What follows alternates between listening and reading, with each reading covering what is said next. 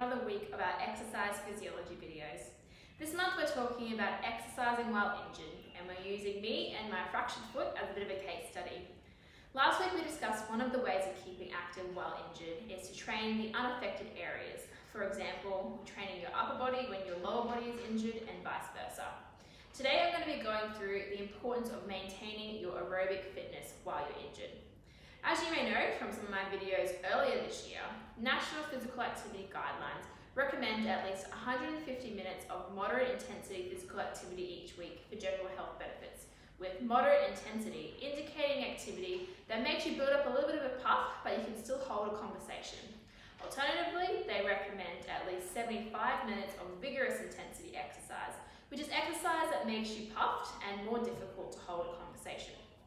So, because the usual ways of exercise that make me puff, such as walking or jogging or full body loading exercises, they're a bit hard for me to do at the moment, so I've had to get a little bit creative. So when I go to the gym, I can still use a rowing machine or a stationary bike without too much issue. So that's been really helpful. However, if that wasn't possible, I'd look to do some high intensity interval training at home.